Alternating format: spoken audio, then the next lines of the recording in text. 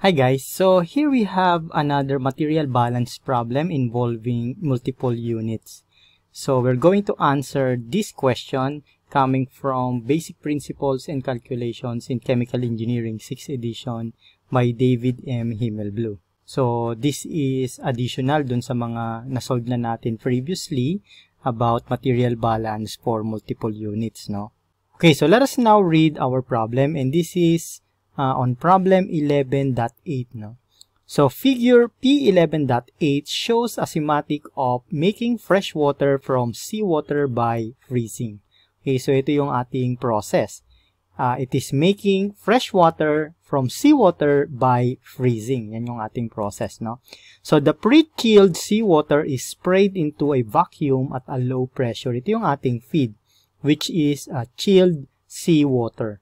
The cooling required to freeze some of the feed seawater comes from evaporation of a fraction of the water entering the chamber. So that is why meron tayo ditong flash freezer, no? The concentration of the brine stream B is 4.8% salt. Ito yung ating stream B. And according to our problem, the concentration of our stream B is having 4.8% salt. So nakasulat na yan dito. We have 4.8% sodium chloride. So we have ice plus brine here with concentration 4.8% sodium chloride. So the pure salt-free water vapor is compressed and fed to a melter at a higher pressure where the heat of condensation of the vapor is removed through the heat fusion of the ice which contains no salt. Ito yung ating pure water na sinasabi dun sa ating problem, no? So, kinocompress natin itong ating pure salt-free water. So, ito yon, kaya meron tayo ditong compressor. So from our freezer, meron tayong dalawang stream. Isa is pure water vapor and isa naman is yung ating brine, no? Yung merong salt. Now, as a result, pure cold water and concentrated brine, 6.9% leave the process as products. So, okay, makikita natin dito, meron tayong dalawang product. Yung isa, pure fresh chilled water. Ito yung W natin, stream W. At meron tayong stream D, which is chilled brine, na merong 6.9% sodium chloride. So, as you can see, yung pumapasok, 3.45% sodium chloride, and then yung ating lumalabas is concentrated na siya, 6.9% salt. Okay? So, ano yung kailangan nating kunin dito sa ating problem? We need to determine the flow rates of streams W, D, if the feed is 1,000 kg per hour. So, kaya ang ating feed dito is 1,000 kg per hour. So, kailangan nating malaman kung ano yung flow rate ng ating W at yung flow rate ng ating D if our feed is 1,000 kg per hour, yung kanilang flow rate. So, and also, we need to determine the flow rates of stream C, B, A per hour. So, A, C, and B, kailangan din natin malaman yung kanilang flow rates. So, pag tinignan ninyo yung back ng ating libro, itong ating Basic Principles and Calculation in Chemical Engineering, kapag tinignan niya sa likod, may kita na ninyo, may sagot na siya, no? The answer for 11.8 is W is 500, D is 500, A is 281, B is 719, and C is 219. So, walang solution yan. Makikita lang ninyo yung sagot sa likuran. So, ang ipapakita natin sa inyo ngayon is yung solution. Paano nakuha itong mga sagot na to? Okay? So, alam na natin. So, nilagay ko lang dito ng mas malaki yung ating diagram para sa gagawin nating calculation. So, we should not forget, ang kailangan nating makuha is yung mga value ng ating mga streams in flow rate. So, we need to get the value of W, the value of D, the value of C, the value of A, and the value of B. Okay, so kailangan natin yang makuha. And as you can see nga, no, sa tanong natin, determine the flow rates of stream C, B, and A per hour. So, kailangan natin makuha yung flow rates per hour. And our feed also is given 1,000 kg per hour. So, nasa per hour lagi yung ating mga flow rate. So it is just logical to have our basis as 1 hour operation, di ba? So, if you have 1 hour operation, so, makukuha na kagad natin itong ating feed rate, no? So, our feed, so let's say our feed is F. Kasi walang binigay na variable para sa ating feed. So, let's name our feed as F. Okay? So, our F is having a rate of 1,000 kilogram per hour. Okay? So, 1,000 kilogram per hour. So, our basis is 1 hour. So, that means, okay, our feed is equal to 1,000 kilogram. Right? So, ito yung basis natin, 1 hour operation. So, ang una natin gagawin is to get the overall material balance, no? So, we have to get our OMB. So, if we take the OMB, makikita natin ang pumapasok is only our feed. So, we have our feed F, which is equal to lahat ng lumalabas sa ating system. And as you can see, sa ating system, dalawa lang naman yung lumalabas. We have W and D. So, that means our F is equal to W plus D.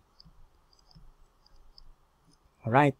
So, now, ito yung ating overall material balance. And we know that our F is equal to 1,000. So, we have 1,000 is equal to W plus D. Okay? So, now, let us have a component balance dito sa ating overall, no? So, we have overall salt balance, no? Gawa tayo ng overall salt balance.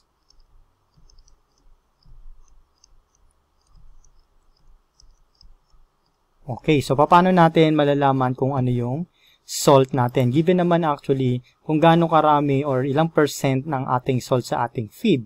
So our feed have 3.45% salt.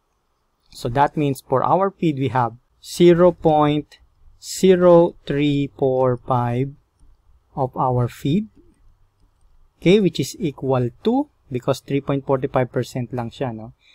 Dito sa ating W, wala tayong salt, di ba? So, it will be 0. So, 0 times W plus, and dito sa ating D, meron tayong 6.9% na sodium chloride. So, from here, we have, again, 6.9%. So, we have 0.069% of D. Okay? So, since we know this is 0, wala na yan, ano? So, we can just remove that from our equation. So, we know our F is equal to 1,000. So, we have 0.0345 times 1,000 is equal to 0.069 times D. Therefore, our D is equal to 0.0345 times 1,000 divided by 0.069. So, our D is equal to, let us use our calculator. Okay, so we have 0.0345 times 1,000 divided by 0.069. So, we have 500. So, we have here 500 kilogram. Okay? So, meron na tayong value ng D which is 500. So, we know that this is per hour because our basis is 1 hour, diba? So, therefore, our D is equal to 500 kilogram per hour.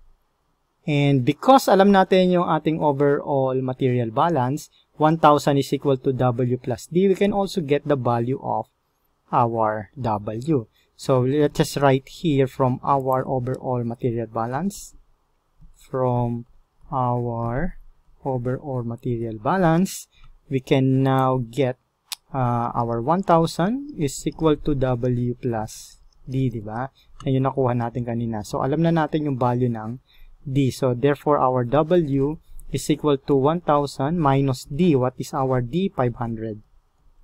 So, therefore, our W is equal to 500 kilogram per hour. Okay, so, nakuha na natin yung ating D, which is 500, and nakuha na rin yung ating W, which is 500. So, nakuha na natin tong mga ibinigay ditong sagot. W is equal to 500 and D is equal to 500. So, ang kailangan na lang natin makuha ngayon is yung flow rate ng ating streams A, B, and C. So, simulan natin dito sa ating fresh freezer, no? So, in our fresh freezer, let us have material balance dito sa ating flash freezer, I mean. So, let us have our balance in flash freezer.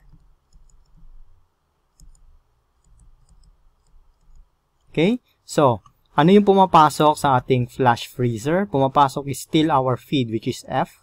Okay, so we have F is equal to stream B and stream A. Okay, so this means our F is equal to B plus A. Okay, so alam na natin yung F, which is 1,000, is equal to B plus A.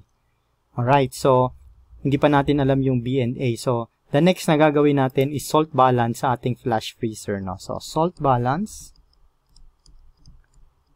in salt freezer. Okay, so, alam natin that in our stream A, pure water to. So, walang salt yan. So, ang may salt lang is yung F and B. Okay, so simulan uli natin sa ating feed. Meron tayong 3.45% ng sodium chloride. So, we have 0.0345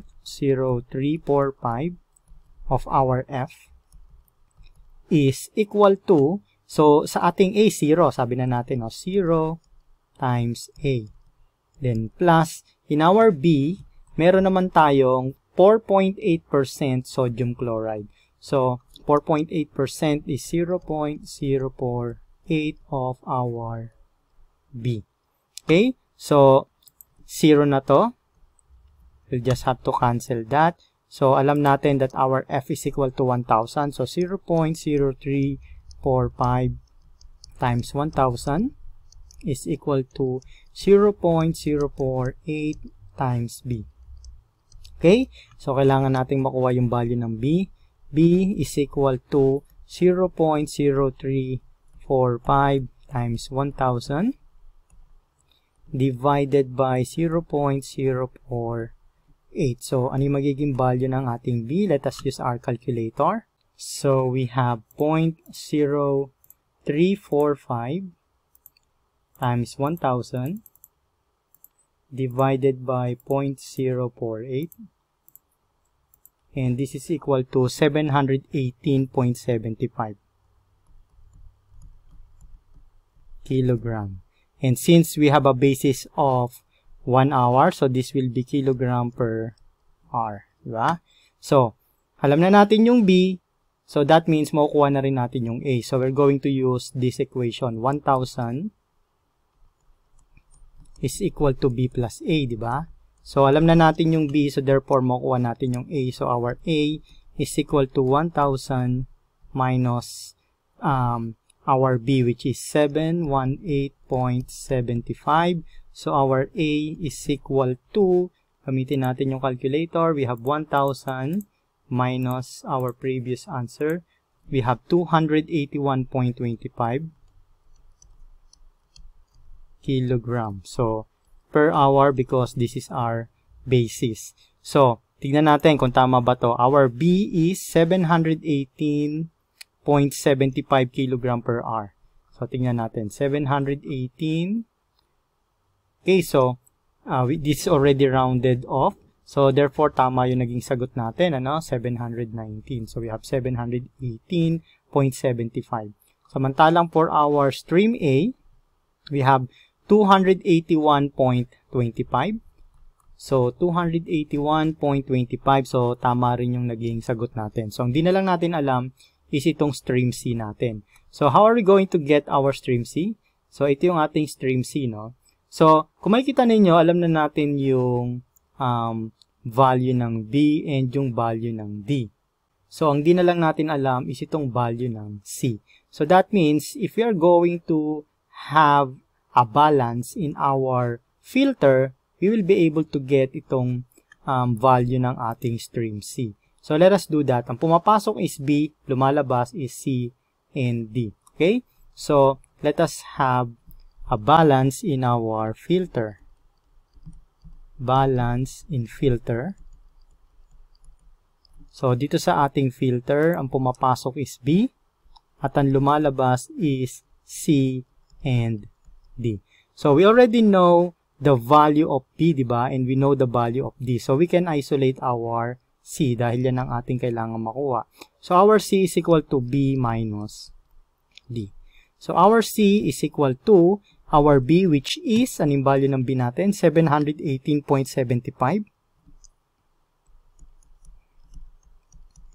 minus yung value ng ating D. So what's the value of our D? Our D is 500 kg per hour. So we have here 500. So subtracting this, we have C, which is equal to 718.75 minus 500. So we have 218.75 kilogram per hour because we have a basis of 1 hour. So tama ba yung sagot natin? 218.75. So here we have 219 because this is already rounded up. So therefore, we already got all of our answer now. So this is how we calculate for each stream sa ng material balance natin if we have multiple units. Okay? So na-compare natin siya dito sa ating answer na makikita sa likod ng Himmelblau, and our answer are matching to these answers.